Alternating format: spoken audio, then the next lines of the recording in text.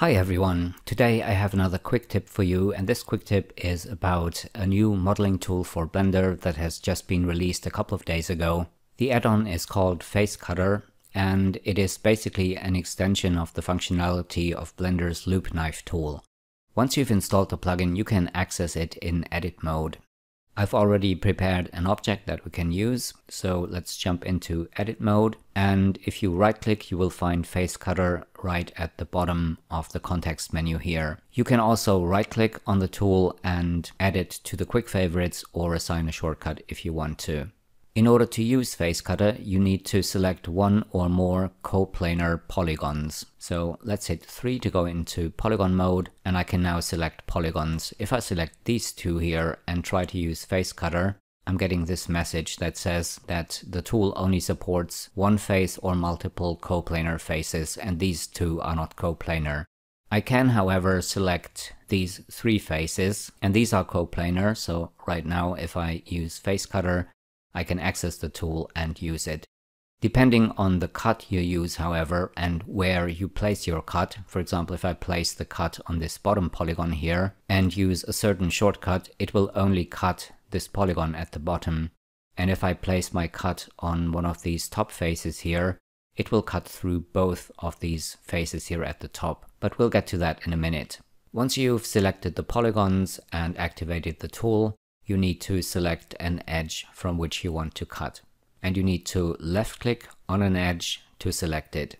You can zoom in, pan, and rotate at any time during cutting, so that's pretty cool. And once you click on an edge, you can see that we have 3 snapping points, one on the left, one on the right, and one right at the center of this edge. And you will snap to these points automatically.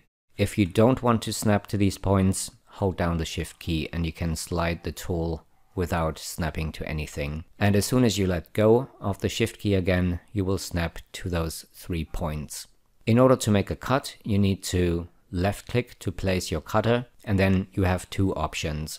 And I guess you've already seen that we also get this help over here on the left.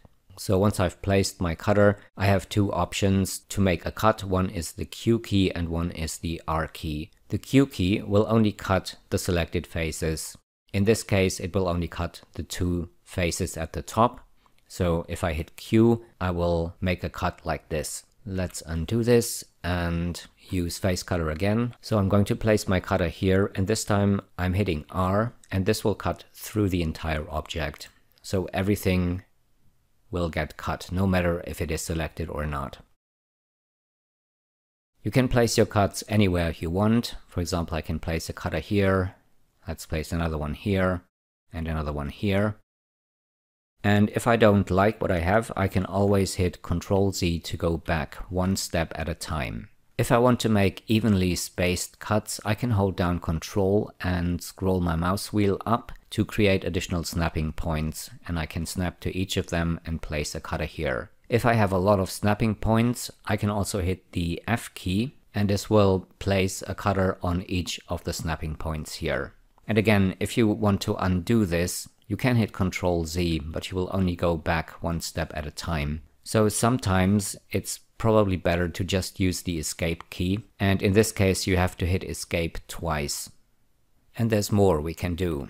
So let's grab this edge again, and let's say I want to make a couple of cuts like this, and I want the same cuts on the other side. And if I want to do that, I can hit the S key, and this will mirror the cuts over to the other side. And again, if I want to go back, I can only do this one step at a time. I can also rotate the cutters, but I can only do so before I left click to place them. Once I have placed a cutter, I cannot rotate it anymore. And for rotation, you have 5 keys. You can see them over here: Z, X, C, V, and the D key.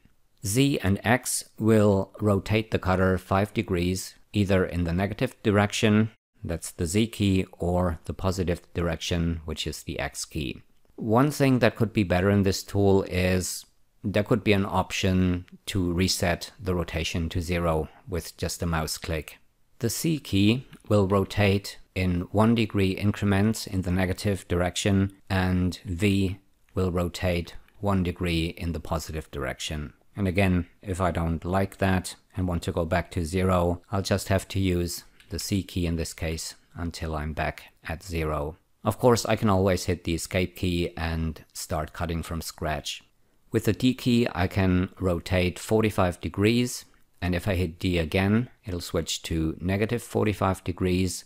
Unfortunately, there is no option here to go back to 0, so I either need to use the Z and X keys, for example, to go back to 0, or just hit escape twice and then activate the tool again, and I will be back at 0 here.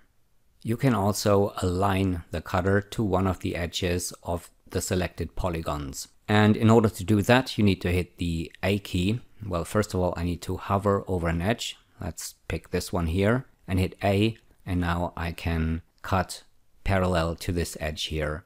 And if I hit A again, hovering over this edge here, I will go back to the default rotation. And like I said, you can only align the cutter to edges of selected polygons. If I hit escape, for example, and deselect this polygon here and then use face cutter again, I can hover over this edge, but hitting A won't do anything. I can only align to the edges of selected polygons. And there's one more thing you can do.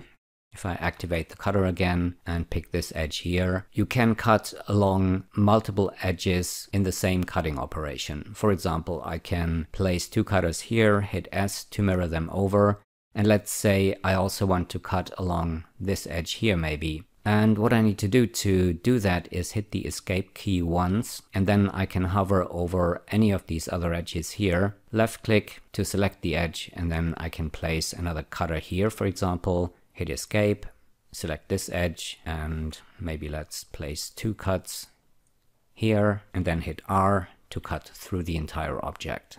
And that's it for this quick tip. This tool is pretty easy to use, and I think it's pretty useful.